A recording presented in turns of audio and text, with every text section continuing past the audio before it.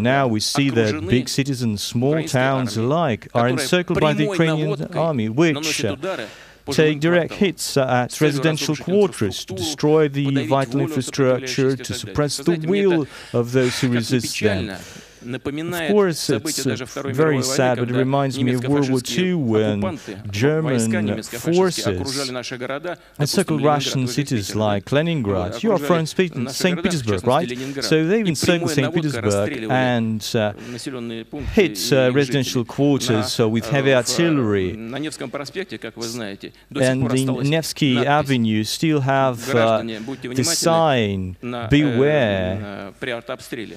During an artillery attack, this part of the street is the most dangerous, but there's still a sign that remains on one of the walls on Nevsky Avenue. So these people have attempted, so why they call this a military humanitarian operation?